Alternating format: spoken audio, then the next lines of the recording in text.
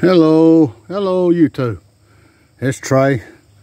Thanks for watching, coming to my channel. I just want to share y'all with a couple things today.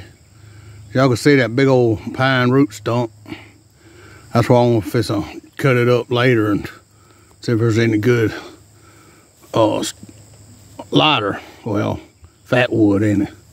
We call it lighter around here. Anyway, what I'm doing today, y'all see these little tin cans. And that's my walking stick. But anyway, I'm drilling little holes in them. We're gonna seed up some cucumbers.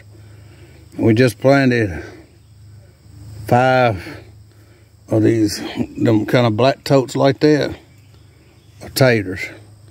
But it ain't got but 6 hills per tater right now.